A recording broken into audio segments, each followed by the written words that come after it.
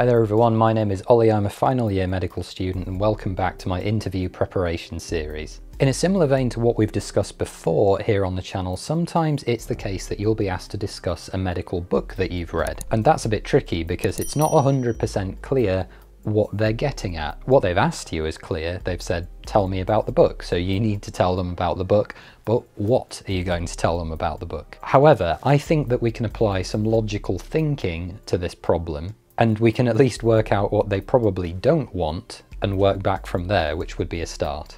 I was actually really concerned about coming off a bit cliche when it came to thinking about medical books, because I'd read the same medical books that every other candidate applying had, whether that was Do No Harm, The Checklist Manifesto, Your Life in My Hands, Fragile Lives, The Emperor of All Maladies. There's a list of like 20 books. Just anything by Atul Gawande or Adam Kay, right? Everyone has read more or less the same book. And that's not necessarily a problem, but it does give us a piece of valuable information, and that is that most candidates are going to have read the same books, which means that the interviewers are likely to hear similar things over and over again. So with that in mind, what ultimately is probably going to matter here is that they have a reasonable expectation as to what the answer is going to be, which book we have read, but what's going to differentiate us is the analysis that we can perform, the higher level thinking, what lessons can we take away and apply to our own future practice as doctors. And that's actually really important because by and large, most of these medical bestsellers are not works of fiction,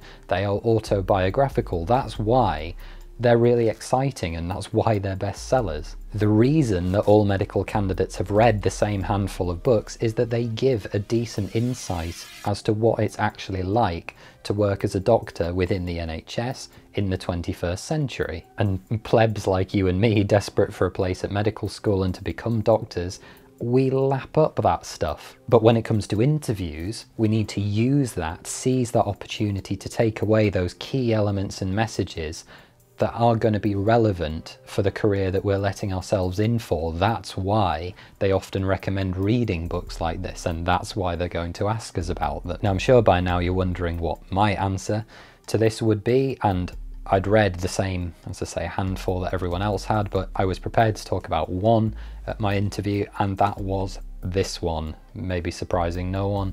Do No Harm, Stories of Life, Death and Brain Surgery by Mr. Henry Marsh, who I've now had actually the good fortune to meet twice, and hopefully, yep, you can see here, this copy is signed by the man himself. Hopefully you can make that out. What is this book?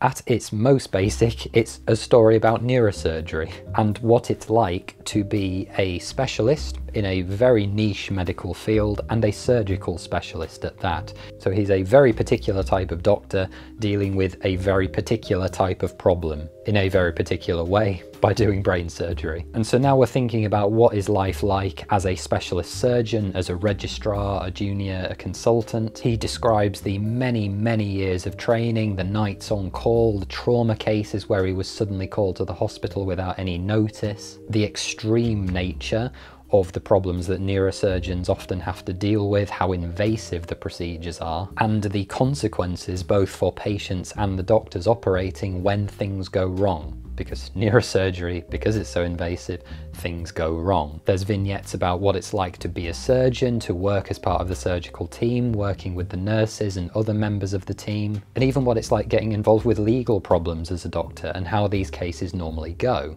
And I quite like those insights. Even if you had no interest in surgery whatsoever, this book could still tell you quite a lot about what being an NHS doctor is like. And moving away from the medical focus quite briefly, what's nice about this book and what makes it such a groundbreaking book, particularly among neurosurgeons, is that he talks extensively about his personal life. Most of the instances in which he talks about his personal life are actually quite negative. He became immensely self-important and obsessed to a degree with his work. That eventually led to the breakdown of his marriage. He had a struggling relationship with his children, and there are clearly quite long periods of time where he just doesn't have any semblance of a real life other than his work. And even by his own accounts, he comes across throughout large parts of the book as being really quite difficult to work with, not necessarily the most pleasant colleague. He gets very frustrated with his trainees, micromanaging them, and he does describe one instance quite candidly where he physically assaults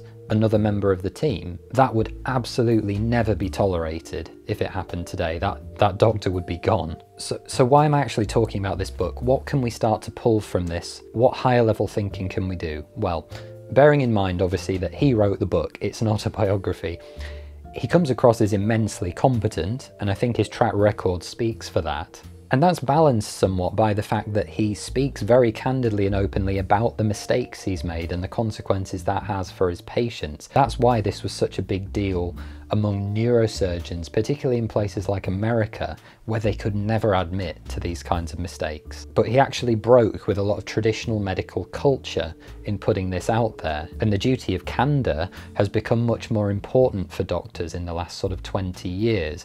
If a doctor makes any mistake at all when treating a patient, they have to apologize to the patient, tell them what's happened, and document it to make sure that it doesn't happen again. Would I want him to be my doctor?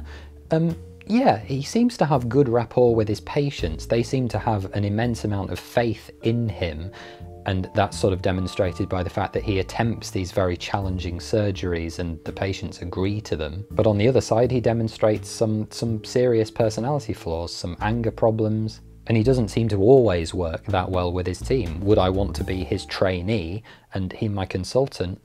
Maybe less inclined. So he is by no means a perfect doctor, and if you can read your medical book and ask these types of questions, you know, what are they like as a doctor? Are they competent? Do they make mistakes?